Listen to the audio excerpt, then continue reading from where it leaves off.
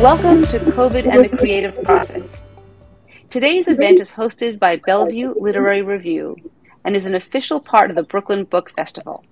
I'm Danielle Ofri, Editor-in-Chief of BLR, and my co-host today is Doris W. Cheng, Assistant Fiction Editor of BLR. We're joined today by poet Phillip B. Williams and novelist Weike Wang. We'll also have special appearances by essayist Joseph Osmundson and playwright Sarah Ruhl, who is also a poet. Bellevue Literary Review is an award-winning journal, this is BLR, devoted to creative writings about health, illness, and healing. Having just turned 20, BLR is now a full-fledged literary arts organization and nonprofit that not only publishes its flagship journal, but also hosts a full calendar of events and creative collaborations at the nexus of healthcare and the arts. Please check us out at www.blreview.org. Thanks, Danielle. It's been almost 3 years since COVID-19 upended our lives. Healthcare workers were thrown into an unknown pandemic that consumed every waking hour. Writers and artists suddenly faced different pressures, some gaining the gift of writing time, while others found creative work impossible in the face of illness, loss, childcare needs, and financial and political upheaval. The impact on writers' lives has been varied and frequently profound. We are here to discuss how the pandemic has affected writers' relationships to their work, their material, and their creative process. It's a real pleasure to introduce our guests who will be joining us for this conversation. Poet Phillip B. Williams is the author of Mutiny from Penguin Random House 2021, Thief in the Interior, Alice James Books 2016, and the chapbooks Bruised Gospels, Arts in Bloom 2011, and Burn, Yes, Yes Books 2013. Williams's work appears in Boston Review, Callaloo, Kenyon Review, The New Republic, The New Yorker, and others. He is the recipient of a 2020 Creative Writing Grant from the National Endowment of the Arts, a 2017 Whiting Award, and a 2013 Ruth Lilly Fellowship. He is a winner of the 2017 Kate Tufts Discovery Award and a 2017 Lambda Literary Award. Williams serves as a faculty member at Bennington College and Randolph College Low-Res MFA. Novelist Weike Wang is the author of Chemistry from Knopf in 2017 and Joan is Okay, Random House 2022. She is the recipient of a 2018 Penn Hemingway Award, a Whiting Award, and is a National Book Foundation 5 Under 35 honoree. Her work has appeared in Plowshares and The New Yorker, among other publications. She appears in the 2019 Best American Short Stories and O. Henry Prize anthologies. She earned her MFA from Boston University and her other degrees from Harvard. She currently lives in New York City and teaches at the University of Pennsylvania, Columbia University, and Barnard College. Welcome, Phillip and Weike. Thank you. Thank you, Doris. I'd like to start off by just seeing what were your lives like pre-COVID? Phillip, why don't you go first? What were you doing before the pandemic?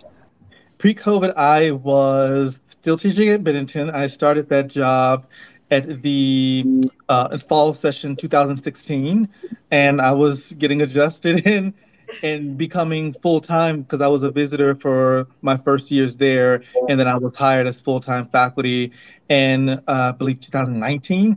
And so that was one of my first years. I think it was my second year of being full-time, and then I was also working on a long fiction project. I was working on a novel relatively peacefully, and, just living my life on the schedule. I had to travel between New York and Vermont to get to work and come back home. I would do that once a week. And so there was a lot of traveling involved in my life at that time too. Great. And how about you, Weike? What were you doing? Pre-pandemic. I had just actually turned in a draft of Joan is Okay. Joan is an ICU doctor, and I had turned it in without any COVID or pandemic in there. And then I actually turned it in March 1st, and then March 15th, I think my editor got COVID or something. And it was sort of a realization of having to think about the novel in a new sphere, think about a novel with like kind of new legs. Everything was going online.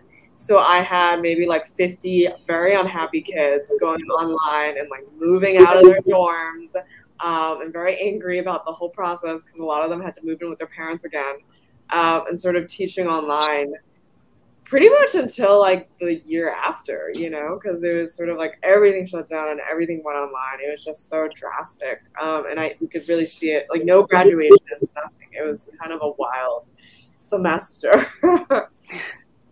Sure. How about you, Doris? What were you doing pre-pandemic? Being way too busy with things that were really not important in retrospect. Right. And having come through it, I think I'll never go back, because it was really liberating to just be unfettered from all of the trappings of daily life. Yeah.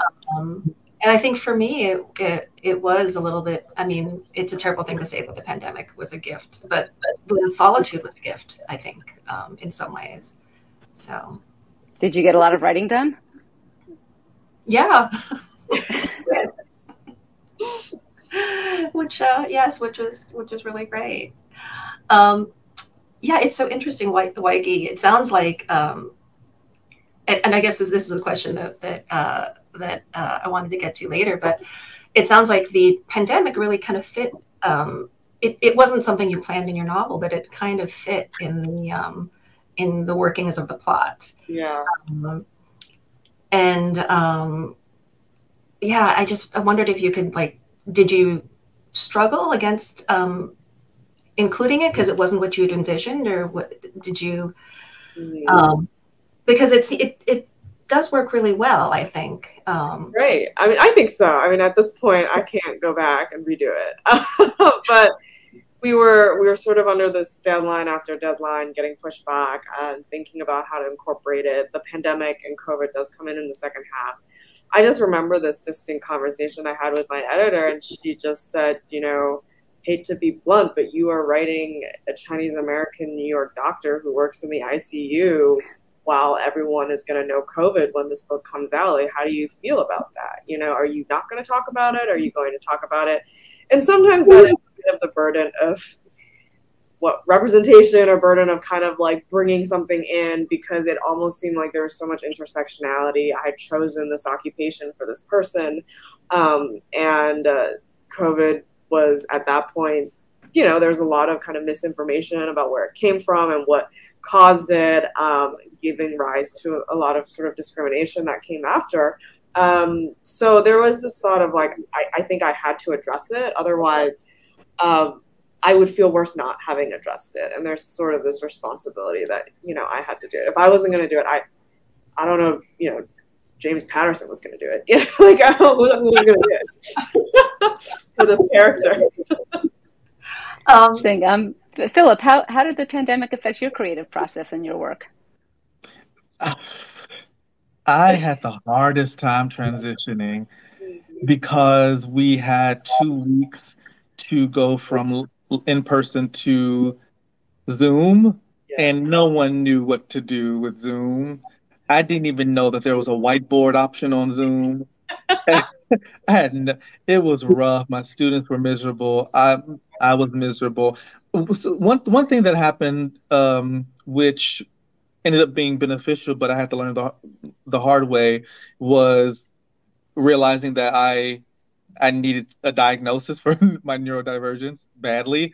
And I ended up thinking that I would have, you know, like one thing to deal with, and it was multiple. I was like, okay, so this is, but everything that I was experiencing pre-COVID, I was able to, in many ways, hide behind being busy, hide behind different gigs. And then when COVID, in its own particular way, froze a lot of those opportunities or jobs, I had to sit with myself in a way that I had always wanted to. But on top of that, other work compiled in a way that I was not used to. So with the isolation and not being able to have, you know, friends or family nearby, and the fact that I like to get out of the house, that helped. I had to really sit with myself and think, oh, so this is what I've been living with all this time. And so it helped me to reevaluate my mental health in a way. Right. I was curious, you talked about you were working on a novel, and I was curious, did the pandemic kind of change the direction of your work in terms of what you became what came to the forefront of what you were working on? Because not at all. No, because I finished Mutiny during 2021 as well. I finished their last draft there during 2020, excuse me, the last draft of that. And there's, if anything, I wanted to keep COVID out of everything that I was creating. And the novel takes place in a long time ago, like in the 1800s, and so there was no space for there to be any kind of direct conversation about COVID in the book. There is a scene that deals with a sickness that moves through a town, but it's brief, and I think I had written that before COVID happened. And so the writing process it's still happening because that was one of the main anchors I had to reality. In a strange way, fiction helped connect me to the life that was in many ways slipping away or evolving because of COVID, but it didn't really enter my work in any capacity. Mm-hmm. Yeah. I'd actually like to bring in Joseph Osmundson right now. Joe Osmundson is a biologist at NYU whose previous book, Capsid, A Love Song, won the Paz Award for Best HIV Writing and was a finalist for a Lambda Literary Award. His new book, Virology, Essays for the Living, the Dead, and the Small Things in Between, was just published, and Joe will read a short excerpt for us. Joe, thanks for being here. Thank you so Before much you read your excerpt, I wonder if you can talk a little bit about how COVID has affected your writing and your creative process. Oh my goodness. Well, I'm trained as a microbiologist and have deep roots in the queer community and our responses to viruses all the way. I was born in 1983. Within a year of the time that HIV was recognized, the HIV virus was recognized as the cause of AIDS. So to me, understanding viruses both biologically, but also their impact on our daily lives has been a life project and a major thrust of my writing. And, so COVID is both the subject of my work. It was the subject of a lot of advocacy and activism we were doing in 2020 to try to get the best healthcare and treatment to people, get the information to people in the clearest way we could. But then, just like everyone else, of course, COVID completely upended the routines of my daily life. And I found myself at home, and I found myself anxious and scared, like we all were. April 2020 in New York City, I didn't leave. I couldn't get out. I had no place to go, and you couldn't leave home, and there were sirens all the time. And so the page became a place where I could write just for myself, honestly, just to make it, just to make it through the days and to feed myself spiritually. To nurture myself, to care for myself in ways that would allow me to keep doing the work I needed to for myself and my family and the community. Well, that sounds like a great intro to the piece that you'll read. So would you like to read it? Sure, I would love to. Yeah, this comes from some journal entries I was writing at exactly that time. That ended up making its way into my book. And I will also say that the entirety of the journal that I wrote at that time, completely unedited, just a few names blanked out, is available on the archive section of the book's website, where you can see some of the other source materials I was using. So this is from September 8th, 2020. My alarm goes off today, and today I have somewhere to be, not just somewhere metaphorically. I have a meeting. And not just a Zoom meeting. This meeting is on campus, the first since March, 6 months ago. I'm not just biking to work to sit alone in my office. I'm biking to work to prepare my webcam for teaching from my lab tomorrow. I'm biking in to meet face-to-face with the other TAs from the other lab I teach to show them the lab equipment that we'll be using and to get their webcam set up for them too. This world has been set up for me. I had little choice in it. This class is in person, and I'm one of the managers of the TAs, and the TAs need to be trained. And so here we find ourselves. 4 bodies and 4 hearts and 8 lungs and 4 mouths, all dangerous to one another. We sit 6 feet apart, and we sit in masks. I show the TAs which buttons on the GoPro actually make it go. Natasha is one of my TAs, and we had worked together in a lab for 2 years before I took this new job teaching. "How's Gabby doing?" I ask. And she shows me a picture of her child on her phone, holding out her hand so our bodies can stay far apart. But I'm surprised. It feels good to be with people. It feels good to be meeting face to face. I'm cognizant always of how many feet there are between me and the other people in the room, and I imagine the room filling up with air slowly, filling up with our exhaled breath, a potentially dangerous thing.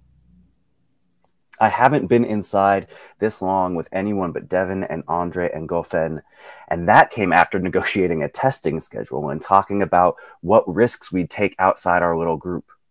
We promised to check in with each other, even before dumb hookups.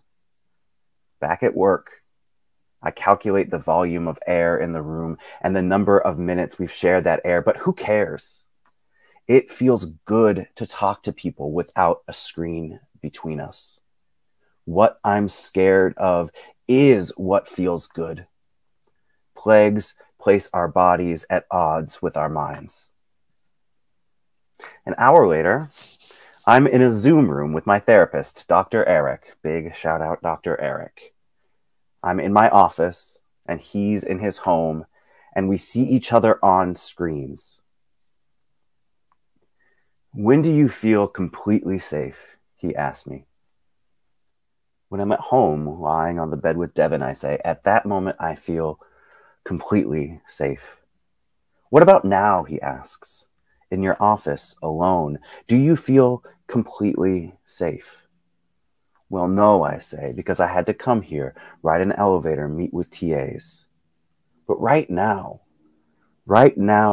in this moment, how do you feel? What are your risks right now?" "None," I admit. "Just be mindful of these moments and let yourself really feel them," he says. I try to scoff, but I find tears in my eyes. I tell him that even moments of pure joy and clarity have felt risky, even if that risk seems invented.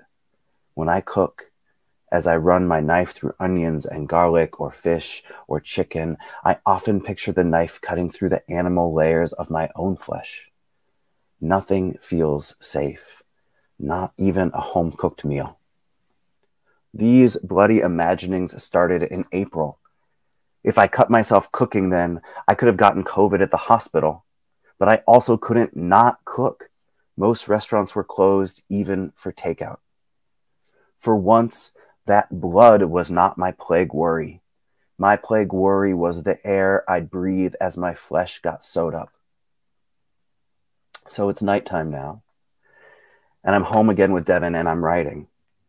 "What are your risks right now?" Dr. Eric asked me. "None." I say to myself, "None. I'm just in my home, and I'm writing." Maybe I see now, this is why I'm writing so much. When it's just me and an empty page, I can conjure a virus without being susceptible to it. The virus becomes a thing out there, and my in here becomes safe.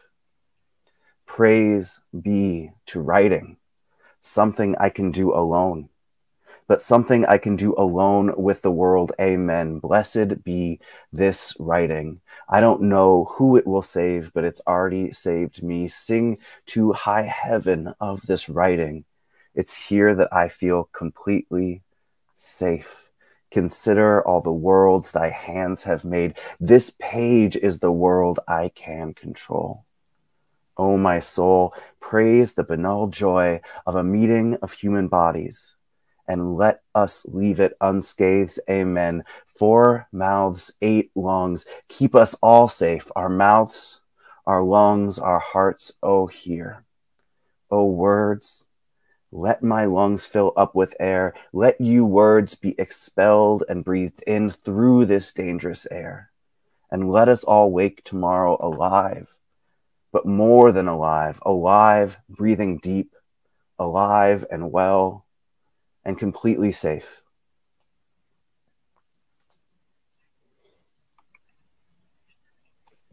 Thank you, Joe. That was really beautiful. And your piece captures so perfectly that moment in time when we all felt so much anxiety and so much uncertainty, and every joy was undercut by fear, even the banal ones, as you mentioned. I love the reverential way that you talk about writing and the benediction of saying, "Blessed be this writing. I don't know who it will save, but it's already saved me." I wanted to ask if you still had the same relationship to writing. Is it still a place where you feel safe and in control, or does it have a different purpose now that we're almost 3 years into the pandemic? I think it always will, in a way. Some writers hate writing but love having written. I'm a writer that loves writing. I love the excitement and possibility of an empty page. And this book was sold not to be a timely book. I mean, when we were pitching out a book about viruses, their political and social and cultural meaning, in addition to their biological meaning, it was very important to the press that, like, if COVID went away, which at that time was not necessarily likely, but it was certainly a possibility, that the book would still have an important message. And, you know, here I sit, and at this very moment, one of my very best friends has monkeypox, and another, we just had to advocate to get them a post-exposure vaccine. And the world feels just as heavy, and the blank page feels just as urgent as it did in 2020. And on our planet that continues to warm with biological and non-biological threats coming at us seemingly endlessly, I imagine that won't change. I'm so sorry to hear about your friend. I know you mentioned you were a part of the COVID-19 working group, the advocacy group of healthcare workers and scientists who are trying to address the systemic response to the virus. And I know that you've been outspoken about the government's response to the spread of the monkeypox virus. Can you talk about the connection between your writing and your activism? The writing, I guess, is an extension of it. I sort of was challenged and pushed in the early COVID crisis when I was doing much activism, and I felt depleted. I felt like that's where my time could be best spent in terms of helping a more equitable response to what, you know, was then and remains a deadly virus. And it was Alexander Chi, my friend, who actually said, "Your writing is a part of this." You know, the way that the way faggots think about risk and viruses is nuanced and essential, and writing down that nuanced take on no activity being perfectly safe, but the less risk we take, the better we care for ourselves and others. That he told me to do that, and once I started, I couldn't stop. And, you know, on monkeypox, largely we've been doing direct advocacy at every level, and I can't, like, 2 people today, not good friends, but in my social network, DM'd me saying, "I just tested positive, and how do I get the drug?" And there's issues with every level of response. So, you know, writing is one way that I imagine caring for people and myself and other people, and advocacy is another lane of that same highway, I guess. All right. Thank you so much. Thank you. Joe Osmundson brings up the issue of feeling safe, and he says, "Consider all the worlds thy hands have made. This page is the world I can control." And I wanted to ask the both of you if you felt similarly. Does writing create a space of safety and control in a world that can feel unsafe? Or can being on the edge sometimes push you into new territory? Weike, do you want to respond first? Writing is a lot. It's like open water, right? You have to make choices, and at the beginning, you're sort of overwhelmed with the choices that you have. But if you don't make any choices, then the reader is not going to know where you're going. And so there is that sense of control there. There's play, there's experimentation.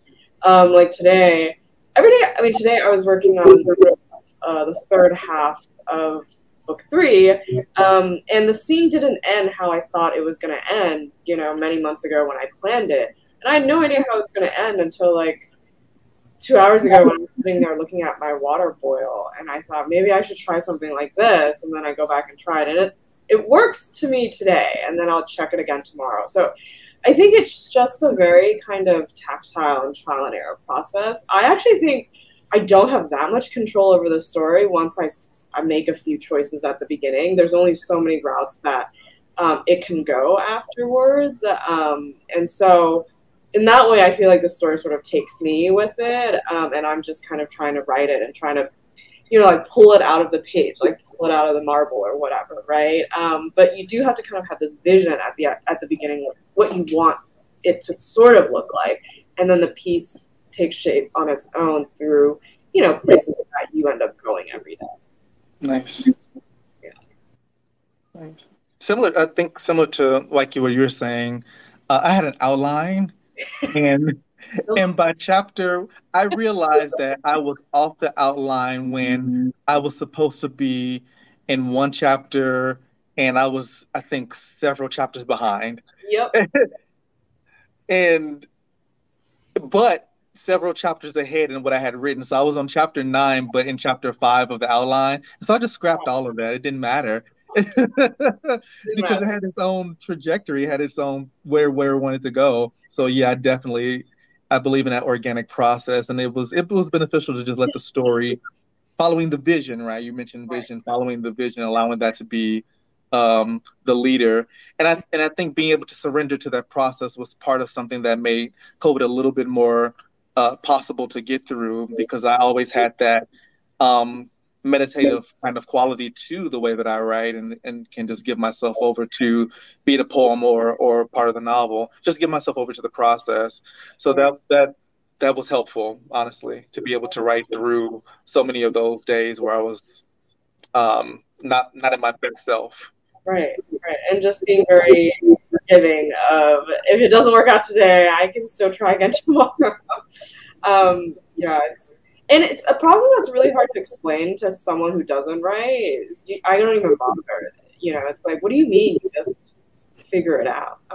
You just figure it out. You sit there and you try to figure it out. It's funny that you mentioned just figure it out, because I wanted to ask you, Weike, you have a doctor as a protagonist in your novel, and that's my day job. I'm a doctor at Bellevue, and so of course when the pandemic came, that's what we did. We just had to figure it out. And so I spent most of the spring of 2020 with my colleagues kind of on the fly, and you couldn't explain to anyone outside the field what we were doing. Every day was just kind of reinventing, new wheels and all sorts of things.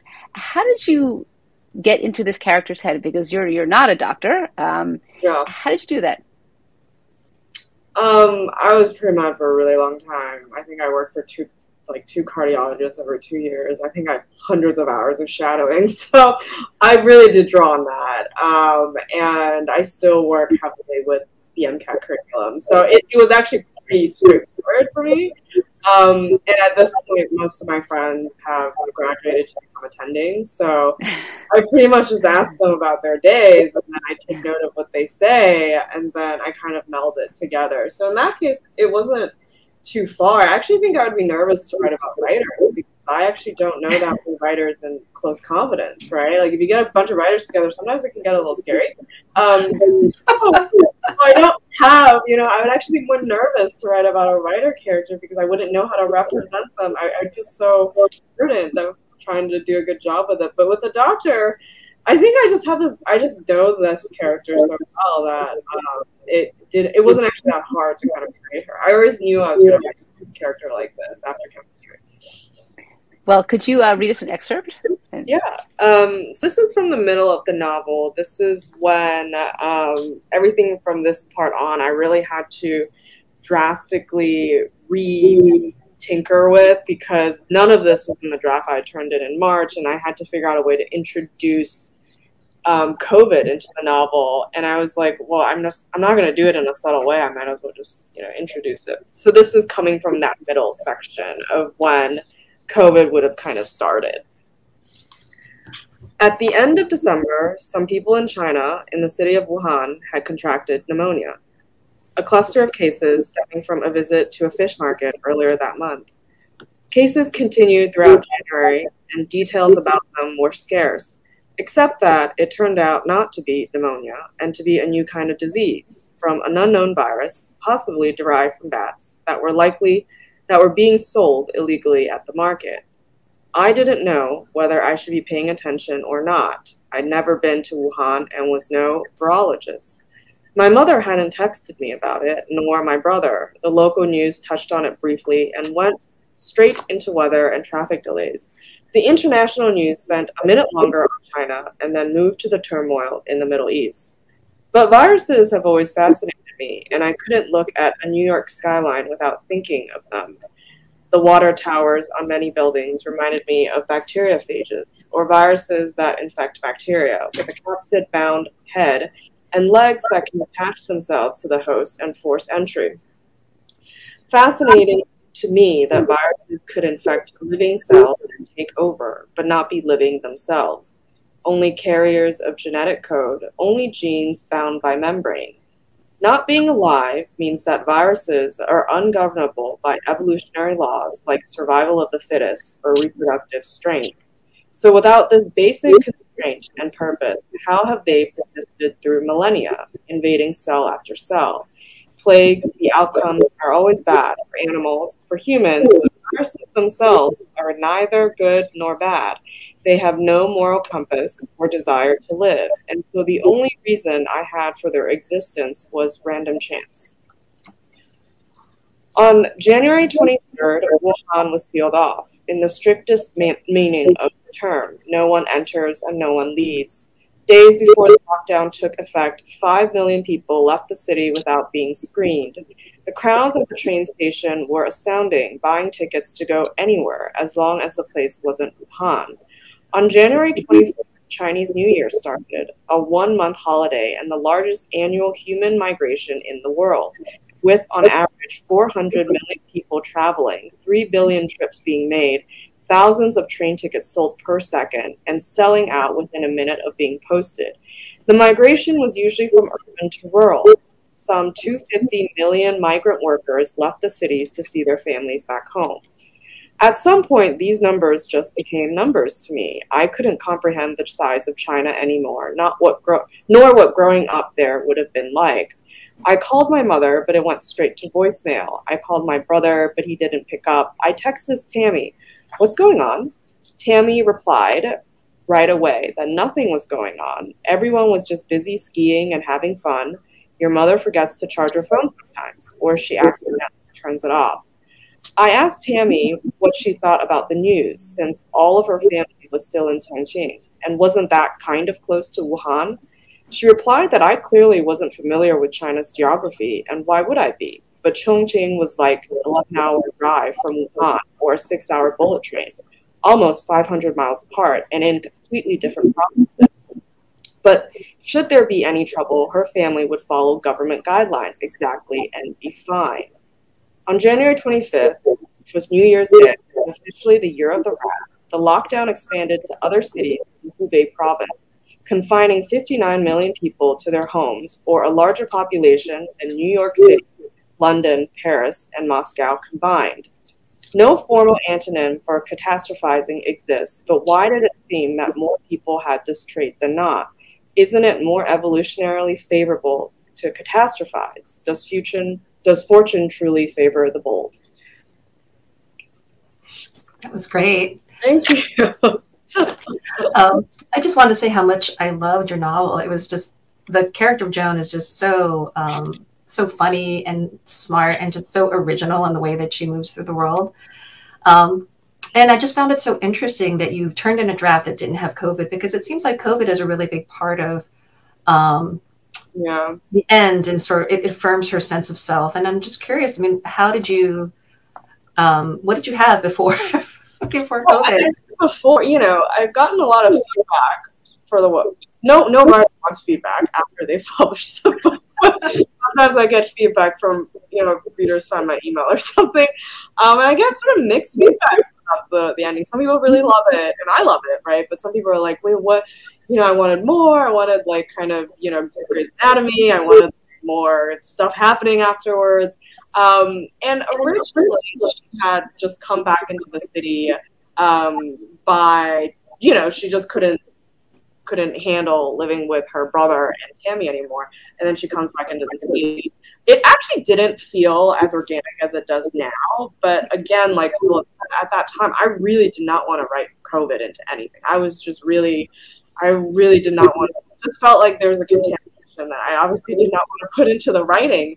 And so I really kind of pushed against that. And so that really was the only way I could get her back in, a sensible way. And there runs a risk of readers saying, well, I don't really want to read COVID. I wish there wasn't in this book. And, even though it works for the plot, I don't want it in there. So that was kind of both the feedback of my editor and sort of like in the end, it was inevitable, and I like how I put it in there, but I still think literature is still figuring out how to incorporate things like COVID into books, without doing it in kind of like a sci-fi way but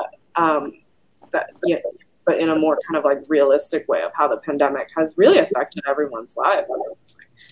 Yeah, absolutely. I think it's something that we all, we all wrestle with. I know as an editor, we had a big thing about when after 9/11 could you use 9/11 as a plot point if it wasn't about that. And I remember turning stories down that it was too soon. It didn't feel right. I guess the same after the Holocaust and other great tragedies in our lives. Maybe there needs to be a certain period of time for it to really kind of percolate out from the immediacy that we can actually process and then apply the creativity to see where we go with it. Yes. Phillip, we would love to hear some poems from your new book, Mutiny. Could you read some for us? Yes. So the first poem I'll read is Final Poem for the Moon. And the second poem I'll read is Final Poem for My Father Misnamed in My Mouth. Both of these poems take on the word final as part of their title, which is a motif in the book, the final poem. There are ways to, in some ways they're odes, in many ways they're goodbyes to commonly used tropes, and trying to reimagine how to just have different connections to the moon, the sun, the trees, things that we take for granted, and they're usually infused in our poems. And sometimes in my own work, I would find myself not being able to bring new life to them. And so I wanted to write these kind of final poems as reset buttons for those moments, for those images. Final poem for the moon. My first lover, my clavicles chiseler, sculpting me into blue lamentation and crucible for your lunacy. Summon me to scuttle forward, Cancer moon, Cancer rising, and feel myself on your dust-flashed milk, your gray honey, black-green grasses used to sharpen their night blades. My paramour, who gowns me in a yawning glint, Helios' canvas by which you find your aspects. Find your shape misshapen in 7/8, your eighth self finally filled with ochre blood, or the ruddy salutations of familiar fever. You pass your sickness to me like fervor. My heart a moon learning all its phases at once. My idiolect and diaphragm, deliberate disc slipped from tough spine. Elysium I pitch my body beneath. White morning glories opening from my sweat flushed back. I feel my veins hot pluck toward you. I rise like any body of water compelled into risk, pulled up the god ladder of your gibbous. You perfect your appetite in my blood. Hematite of harvest, scolecite that pulls my blood waves to zenith in your skull of good omen. Your lambent weight, witness to worship and worry. I, a sun celibate celebrant ensconced in pearl, my mood unravels in your fingerless hand. I dance lute-backed in the armory of your niveous eye. Your snake-fang posture I hang from my ear, your crescent weaning me off your nectar. I will grieve your circumference, your diameter, your secant and chord as you renew yourself with erasure. Moon as a mouth no more. Moon as a wound no more. Moon wound round my fists no more. Moon in the grips of hunger. Moon chip-toothed, goat eye round and shock no more. Moon no beast aspires to kiss. Moon the color of my coming no more. Misery moon, moon dipped in a whale. Moon sick no more. Moonward dust floats but lingers no more. Moon heavy chimney no more. Moon washed tongue washing me no more. Full moon night's chandelier no more. How high the no more moon? The cow jumps over the never moon. Moon river no more. Wider than a mile, my arms take the shape of you no more. Do not watch me while I look for you in the galaxy that breathes your many names. Tsukuyomi, Koyoshaki, Chang'e, Kansu. I am malazed by moon glut, moonstruck, lunatic eclipsed by my lips, supplicant. Oh. Wow. Amazing.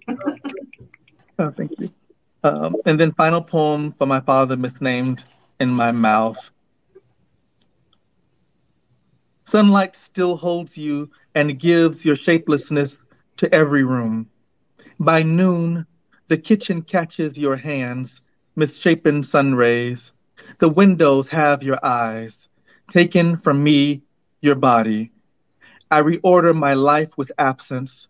You are everywhere now, where once I could not find you, even in your own body. Death means everything has become possible. I've been told I have your ways. Your laughter haunts my mother from my throat. Everything is possible. Father light washes over the kitchen floor. I try to hold a bit of kindness for the dead and make of memory a sponge to wash your corpse. Your name is not addict or sir. This is not a dream. You died and were buried 3 times. Once after my birth, again against your hellos shedding into closing doors. Your face a mask I placed over my face. The final time, you beneath my feet. Was I buried with you then? I will not call what you had left anything other than gone or sweet perhaps. I am not your junior, but I fell in love with being your son. Now what? Possibility was a bird I once knew. It had 1 wing. Wow. Thank you so much. That was incredible. And I just love how the poems they're both final poems, but they're just so different in tone and energy. And you have the playfulness of the poem with the moon, where you're kind of questioning all these poetic tropes. And then you go into this very complicated kind of grief in the second. And I just wonder if we could talk a little bit more about the final poem for my father, misnamed in my mouth. I just love the complexity of that and the way that the sun tries to make of memory a sponge to wash your corpse.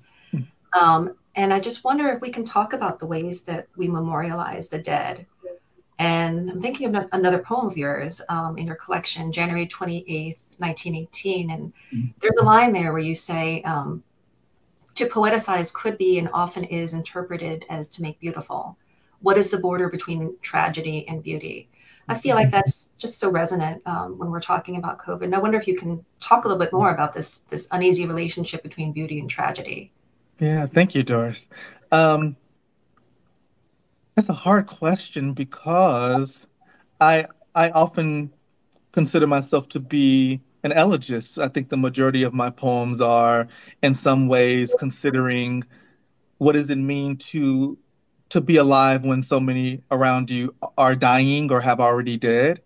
And if death is a natural process, then what do we make of grief when we refuse to grieve, are not given the opportunity to grieve? I think with COVID, there hasn't been an opportunity to even sit with the self before we know that grief is necessary.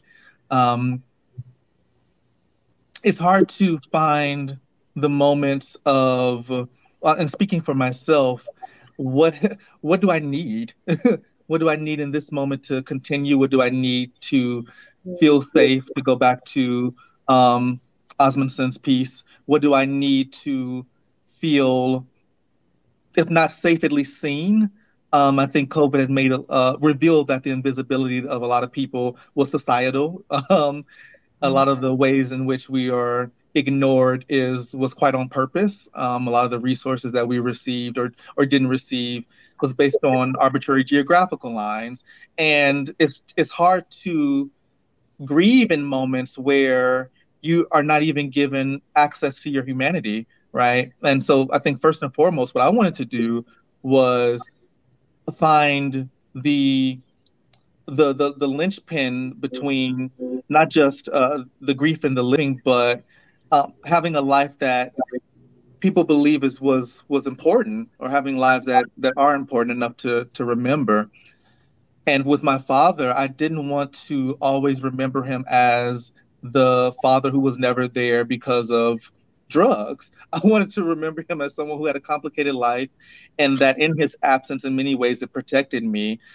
And all of this is to say that I only hope that in some capacity we will have the moment to just pause and reflect on our own selves, our shadow selves, our wounded child, so that we can finally then get some kind of access to say goodbye to those who we've lost. COVID has rushed the process, and I can't imagine, having to be in a point in life where it's endless loss, and we don't have time to mentally, emotionally, and physically handle that with care.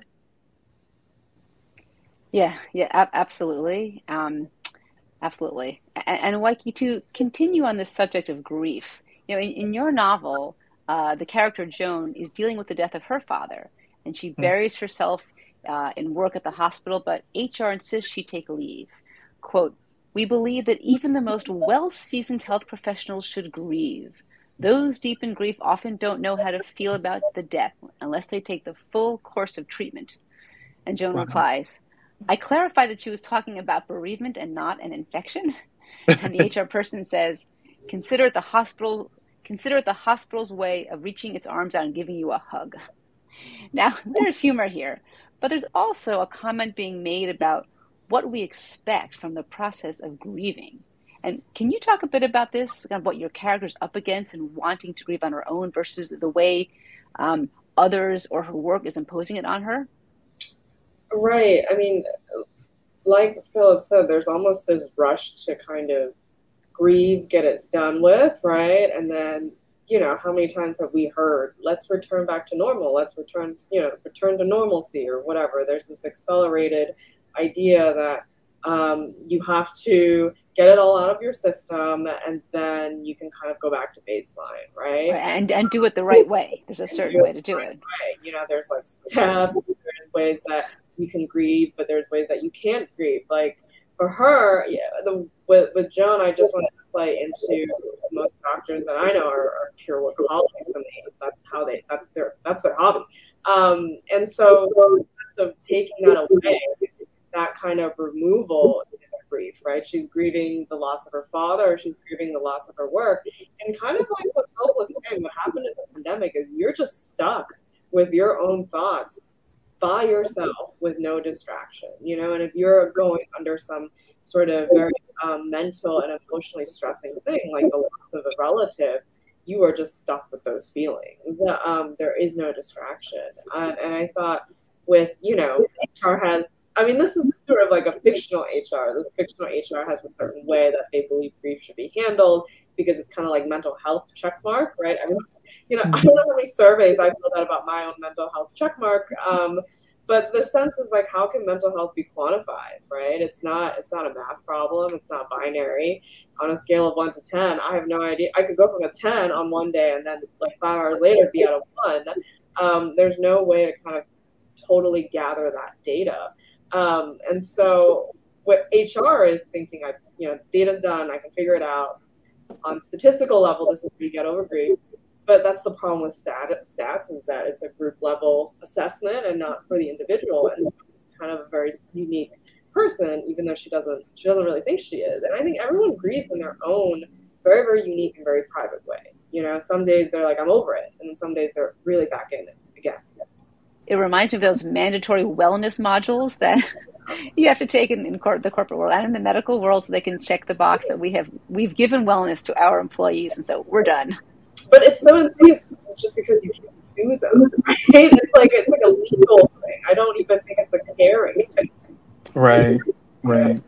Yeah, I think that's something that you touch on also, Philip. And you have this poem, Black Joy, where I was listening to the conversation you had with Dennis Smith about that, and just the idea of like sometimes the world insists on a certain kind of narrative when it comes to talking about the dead, and it can insist on some kind of like joy, which is false, especially thinking about the kind of violence that's done to Black people in this country. And yeah, I mean, do you think do you agree just that sometimes we just want to put things in a box and just check off the checklist and okay, we're done, we're moving on? Oh, absolutely. There's been a conflation between the methods by which we protect each other being, they're conflated with trauma. like, not doing certain things is an imposition as opposed to a way of creating a generation of care, right? Or a kind of habit of care for others who we know and who we don't know. And it's unsettling for some folks to sit in the darkness, to sit in the dark and deal with that, as though somehow every time there is something that makes us uncomfortable or is harmful, that we are owed by the abstraction that is joy. Like joy it belongs to us in that way. But all of these emotions are really important. And it's all, I mean, if I can be as blunt as possible, it's all capitalism. It's like, how can we get you to feel a particular way so that all of our lives can be made easier? You can get back into the workforce. You can get back to putting the clothes on the shelves, making the burgers, getting the movies done that we want to watch, and giving me back my comfort. As and sitting in the dark is a huge part of our experiences. And I can understand when you're, particularly if you're part of a community that is always at the brunt of, at the receiving end of some kind of weapon or some kind of harm, that you just want a moment of respite, a moment of peace, a moment to feel fully human, which is to feel the full expanse of whatever our emotional capabilities are, and that includes joy. We also don't want trauma porn, but I'm interested in the balance between wanting to say I am a person who can feel joy, but then also I need to know that when I feel pain, that there's a processing that needs to happen, so that when I return to joy, I can better understand it and I can evolve from that and not feel as though there's always a kind of precarity of losing oneself. And so Black joy is really a response not to this idea that Black people can feel joy. Who needs to be reminded of that, and why are we reminding them of that? It's more so like, how do we not allow for there to be these parameters that say, you need to stop feeling sadness, you need to stop feeling anger, which is mutiny is a big part of just allowing myself to feel angry. I was never allowed to do that. Never allowed to do that. So yeah, I'm going on for a bit, but it's the complexity cannot be in response to excess darkness, that we have excess light. It has to be, how do we modulate between the two, and how do we allow both to coexist? Right, and when you talk about sitting in the dark with emotions, it's a nice touch point for me to introduce Sarah Ruhl, someone who spends a lot of time processing emotions in the dark. Sarah Ruhl is a prolific award-winning playwright. Just a few from dozens of plays are The Vibrator Play and The Clean House, both Pulitzer nominees, Passion Play, which was a PEN American winner, and Eurydice, which became the libretto for an opera at the Met.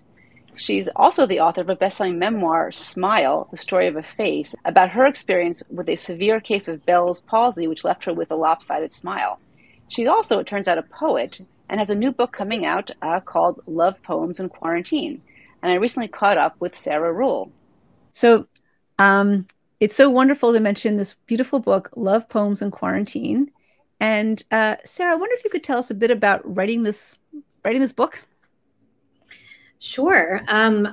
I began writing it, I suppose, when the kids were on Zoom school all day long, when the school shut down. And I thought, what could I do with my son when he's bored? And I thought, well, I could write poetry with him. And so we wrote a haiku together.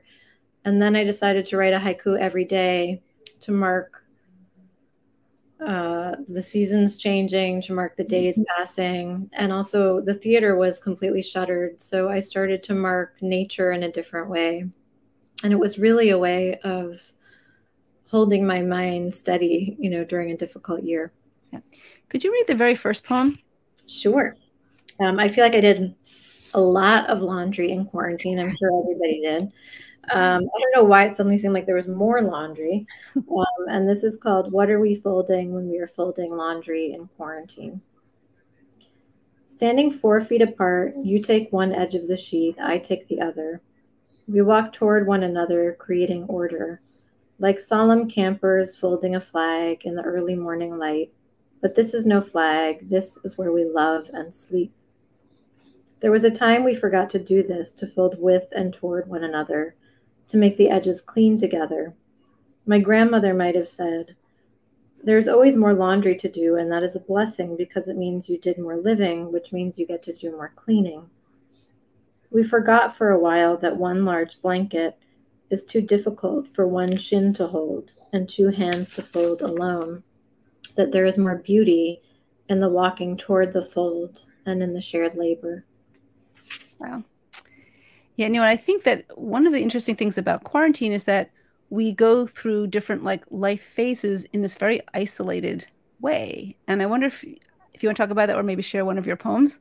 Yeah. Well, like as soon as the quarantine hit, my body was like, okay, I'm just going to be in menopause now. And it was like, we're going to pause all your activities and we're just going to take a giant pause. So this one is called Menopause in Quarantine.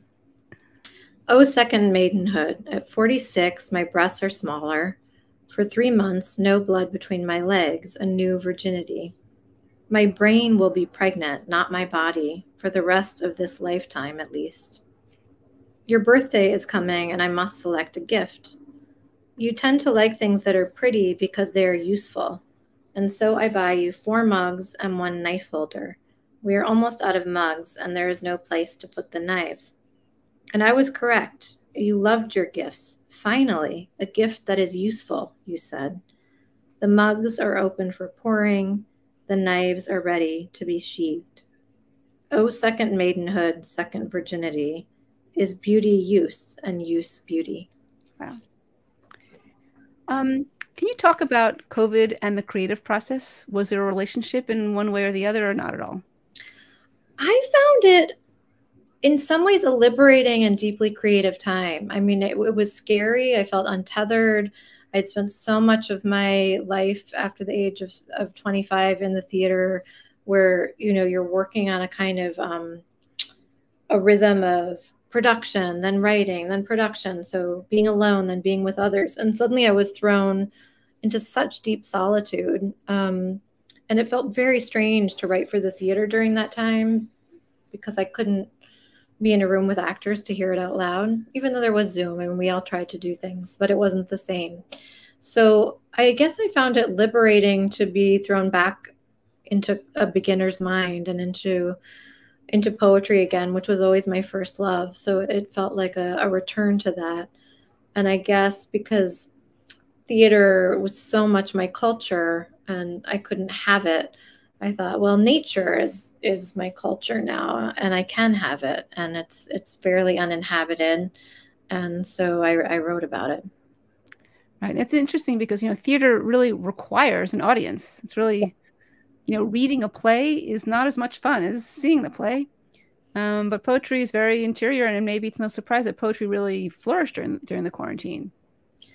It's so true. There's nothing cozy to me about curling up with a play, even though I read plays all the time. But it's so cozy to curl up with a book of poetry. It's comforting in a different way. And I do think you're right. The audience is this essential last ingredient for a play to really breathe. Did you ever worry that you'd never have an audience again? Yeah, I did. I mean, we didn't know what would happen. At first we thought, oh, my play's postponed for a month. And then it was 3 months, and then it was 2 years. So I'm having a play that was supposed to be in the pandemic, will be at Lincoln Center in the fall. So, 2.5 years later, but the theater's really still struggling. So it is beautiful to see people back there, though. I mean, in some ways, the theater feels like an antidote, because it's really the exact opposite. Yes. Of distancing, of quarantining. Yeah. It is community. It has to be community. It has to be present, alive. You got to get dressed. You got to get out the door. Got to change out of your sweatpants. I mean, you're not required to. But. Well, I think it's a lot like music. I think the first live music performance I went to after the acute phase of the pandemic was liberating. I'd forgotten that it's not the same as just listening to music. There's something very much alive. I wonder if you would close by reading the poem Weike Wang. Yeah. And I spent some time in Rhode Island during the pandemic, where my husband and I met and went to college. And we spent some time in a little town called Weike Wang. And I mean, the poem's pretty self-explanatory, but I wrote it after George Floyd was murdered and after there was that horrible incident in Central Park in New York with a woman who called the cops on the man who was watching birds. So it's called Weike Wang. You walk down the street, mostly white houses, mostly white folks, and gray granite. You are not white, and you walk here every day. And the Central Park dog lady, who I outwardly resemble, hovers between us, a golem. Inside my wave, simple friendliness, or do I want absolution from my murderous race? Inside your wave, simple friendliness, or the hope that I do not enlist the state to kill you? We walk on. Every day we pass each other. Every day we have the chance to love. Wow. Was that a hard poem to write?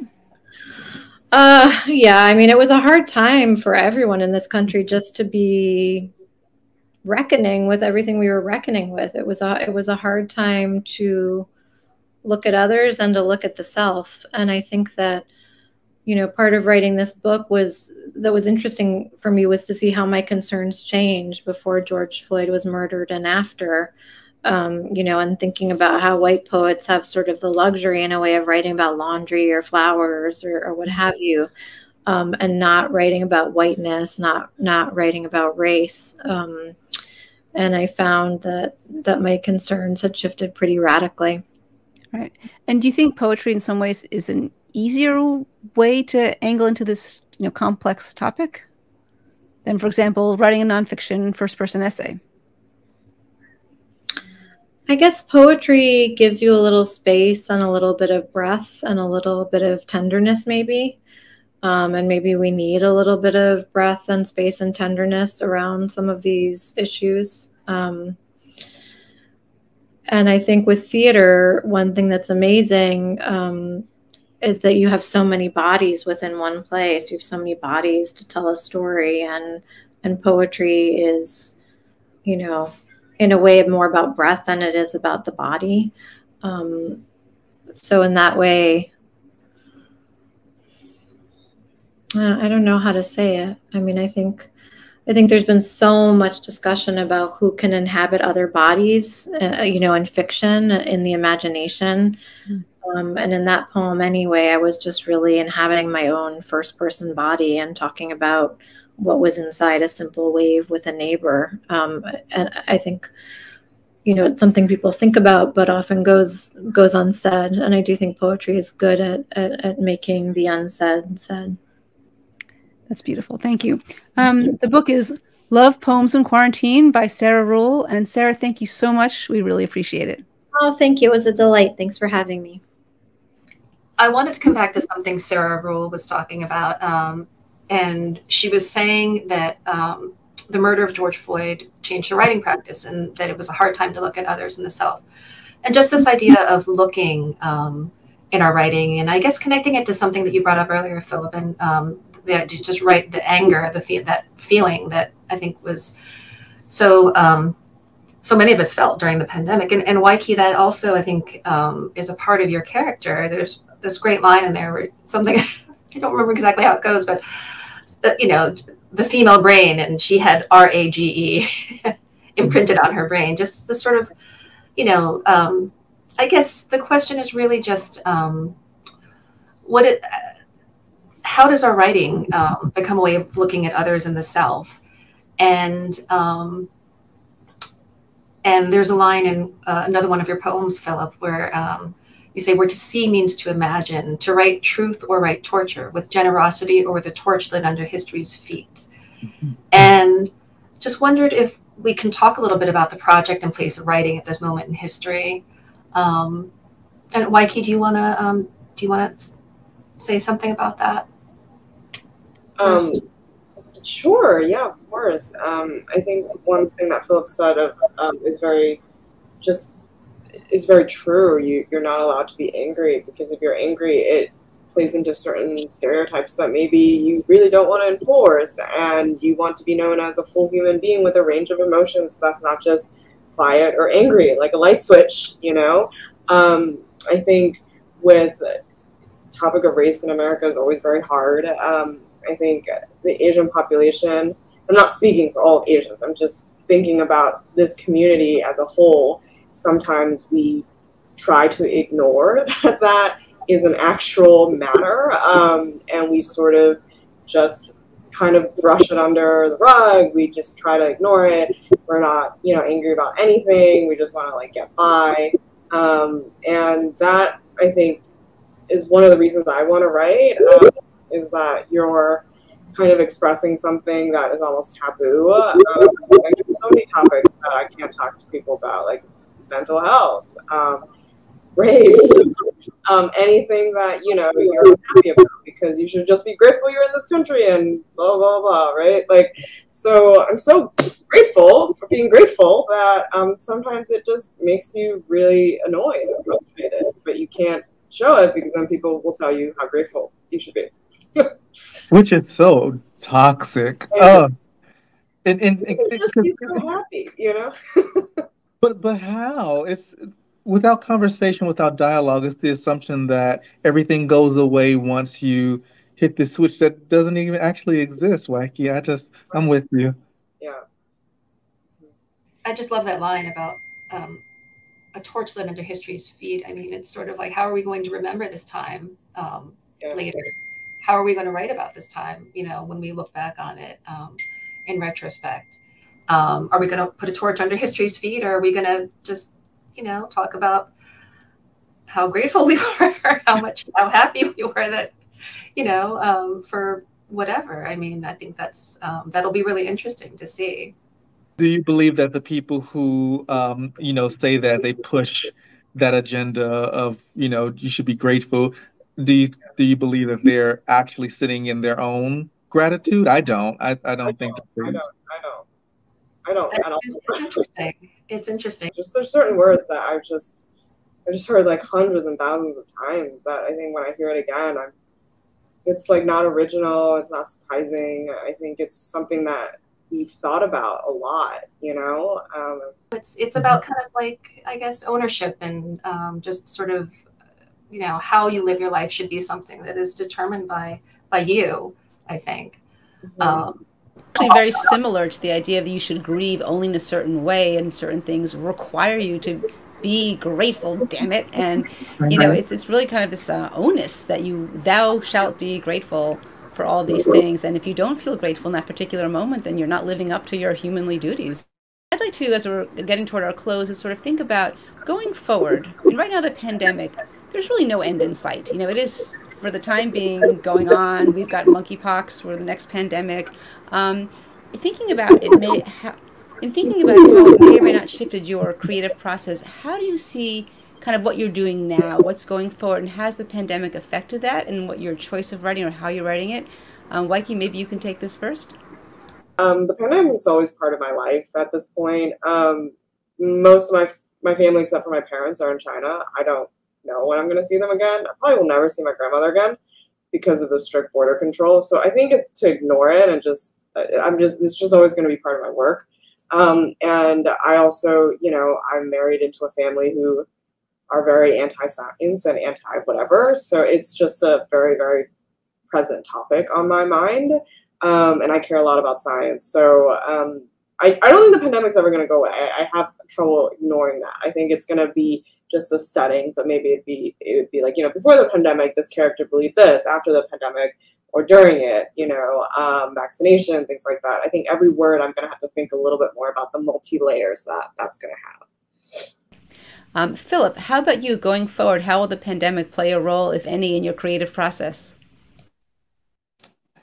I have to see. I don't know. Every day has been so different. There's some days where I am completely ready to work and go forth. And then there are other days where I am actually disallowed a kind of process that I need, which is to get out and just float around because a shutdown may happen. So I don't really know from day to day, week to week, how the virus and our response or lack of response to it will affect what I write. But as far as to answer the question differently, will it make its way in my work directly? I don't think so. I'm saying that now, like I have a predictor of what my creativity wants, but I'm more so interested in thinking about just my interiority in ways that I didn't even know I could do because I was so distracted by all of the ways that I was coping.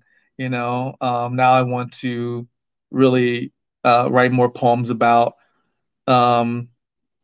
loneliness and depression and having a body and loving the body and healing the body, things like that, without really mentioning, COVID at all. And to be honest with you, and this might be actually a wrong-headed, it's just an opinion. I feel like prose gives more space for that. So maybe if I write a prose piece, it could come in eventually. With poetry, I look at the world a bit more interiorly when I do the poems, particularly these days. So I'm not sure. Thank you, Phillip and Weike, for joining us today. Just want to remind everyone, Phillip B. Williams' most recent collection of poetry is Mutiny, which was named one of the best books of 2021 by the Boston Globe and LitHub. Yay. And Weike Wang's latest novel is Joan is Okay, which came out this year and has been getting rave reviews, and it is a New York Times editor's choice. And special thanks to Joe Osmundson and Sarah Ruhl for joining us. Joseph Osmundson is a biologist at NYU. His newest book is Virology, Essays for the Living, the Dead, and the Small Things in Between. And Sarah Ruhl is a playwright, author, and poet. Her newest book is Love Poems in Quarantine. Thank you to the Brooklyn Book Festival for co-sponsoring this event with Bellevue Literary Review. Literary journals are where the creative process takes root.